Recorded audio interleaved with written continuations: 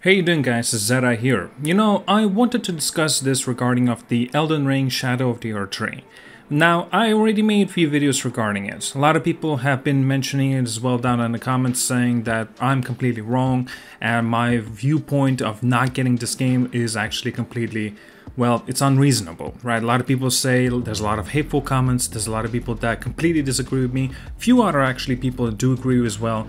Nevertheless, this is regarding the point I want to make that why am I not getting Elden Ring Shadow of the Erdtree is mainly because there are no new trophies involved with it.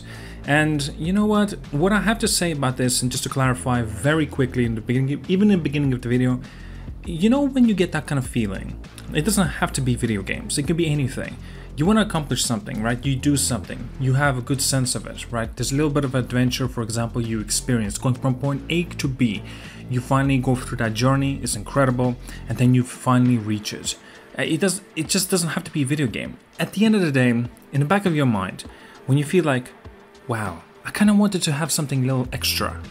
And that trophies within video games, I get that little bit of an extra. Now, don't get me wrong, I'm not saying as if like I don't enjoy my life or some shit. No. You're missing the point if you're gonna actually tell me something like that.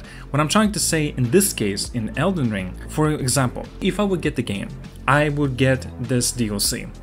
I'm gonna enjoy it. I know that for a fact. I got the Platinum Trophy on the Elden Ring for PS4 and also separate trophies for the PlayStation 5 version.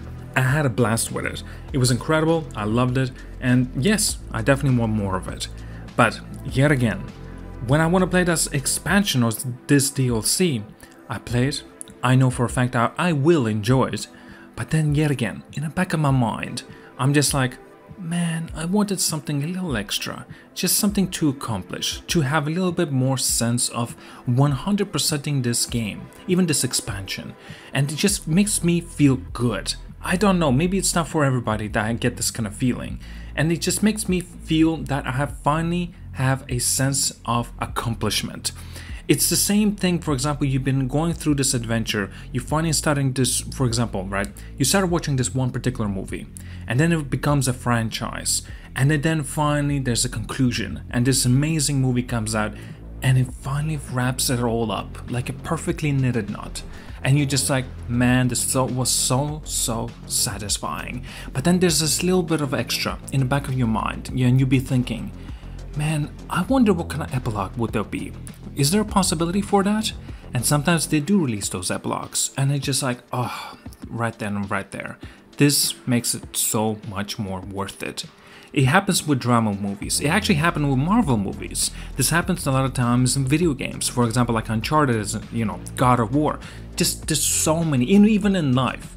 But maybe that's just me, right? Maybe the way I'm looking at this is completely wrong point of view. A lot of people will tell me in the comments saying like, man, you really need to stop looking at these games, like fantastic games, mind you, just specifically for the trophies, and the reason you're not gonna get Shadow of the Erdtree is because there are no new trophies. Yes, I'm not gonna get this as DLC because there's no new trophies. Like I mentioned, I just want to have that extra sense of achievement. It just makes me feel good. You know what I mean? Now, I'm certain for a fact, even if I play the game and I don't get any trophies, and there are no trophies like I mentioned, and I play the game, I finish it and I experience it for myself, I know for a fact I'm gonna love it. But again, I just want that something extra special, a little thing that gives me a little bit of a feeling that, man, I have accomplished this game, I'm ready to move on. And you know what I want? Is to see what comes next. Is to see what From Software will develop next.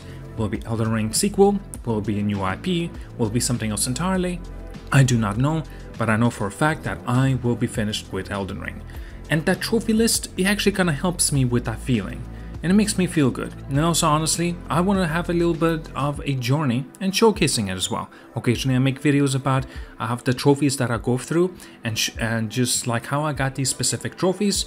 It's just a nice way of actually kind of making a conclusion to this video game that I absolutely love, or perhaps maybe to some specific games that I achieved getting these trophies. It's just a nice way of feeling, a nice way of viewing things, at least personally for me. I completely understand why a lot of people may not agree with my point at all, and that's full power to you, I completely understand, but nevertheless, that's just me. Well, guys, do let me know what you think about it. Like, do you think gonna get the idea where I'm coming from? Do you understand where I'm coming from here? It will be interesting to see in the comments. And please be a little bit more civilized, be a little bit more respectful.